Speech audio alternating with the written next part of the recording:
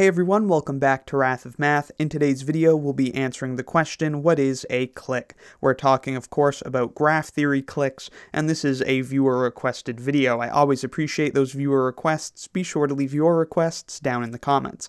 With that said, this shouldn't take too long, so let's get right into the lesson. And we begin looking at this beautiful graph called G.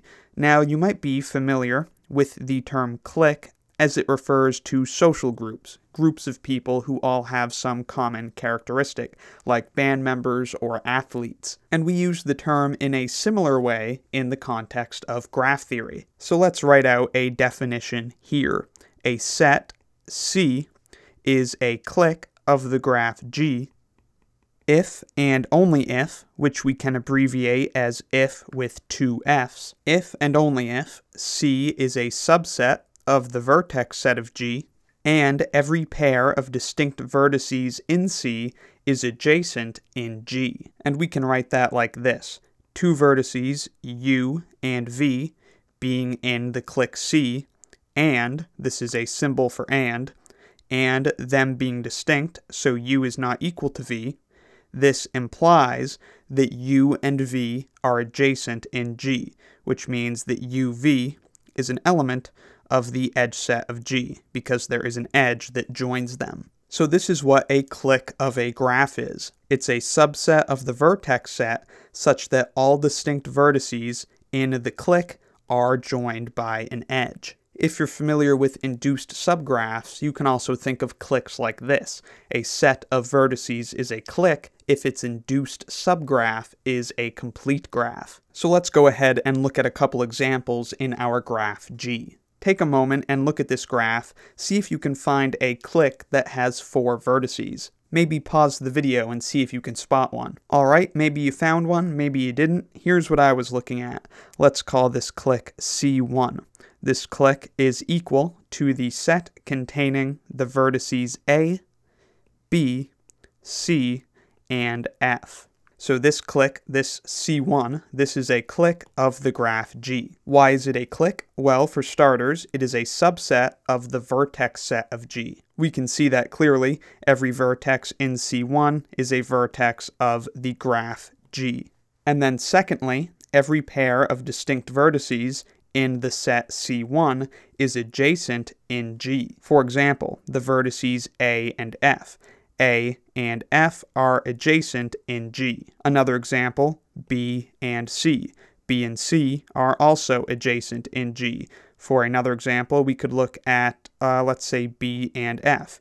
B and F are also adjacent in G. So every pair of distinct vertices in C1 is adjacent in G. So it is a clique. And just to drive the point home further, we could sketch the subgraph induced by this clique. And if you're not familiar with what that means, the subgraph induced by a vertex set is just all of the vertices in the set, so B.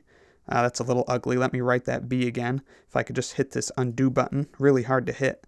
Vertex B, vertex C, vertex F, and vertex A, so all the vertices in our set, as well as the edges that join those vertices in G. So in this case, there's an edge joining B and C, there's an edge joining B and A, there's an edge joining C and F, there's an edge joining A and F, there's an edge joining A and C, and there's an edge joining B and F. So again, this is the subgraph of G that is induced by this vertex set.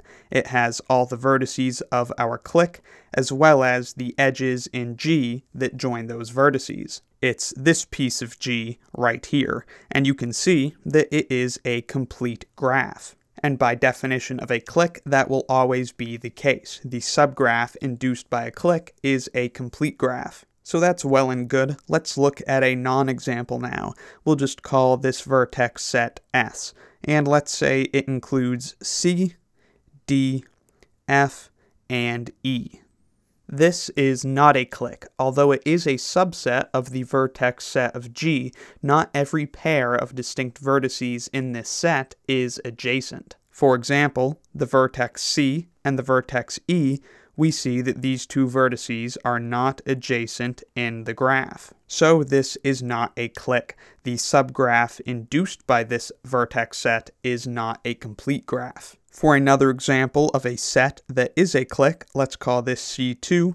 This set has the vertex B, the vertex C, and the vertex F. And we can see just by looking over here that every pair of these three vertices is adjacent. B and C are adjacent, B and F are adjacent, and C and F are adjacent. And there are a couple more cliques in this graph G as well. See if you can spot them. So that is what a clique is. A set C is a clique of the graph G if and only if it is a subset of the vertex set of G and every pair of distinct vertices in that subset is adjacent in the graph G. I'll briefly mention also that sometimes cliques are defined not to be vertex sets, but instead to be subgraphs. So for example, we said that the clique C1 has these four vertices, B, C, A, and F. Some people would actually define this clique to be this whole subgraph, with all of the edges that join the vertices as well as the vertices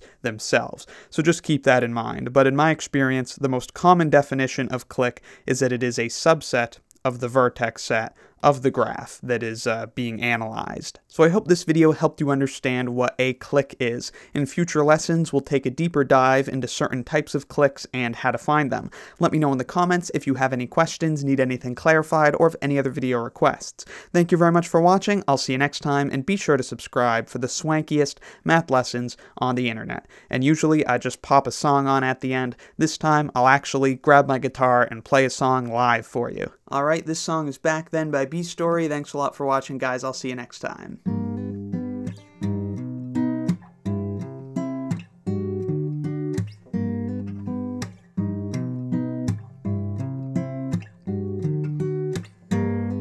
Show me another picture. I'll try my best to see what happened to us, baby. I lost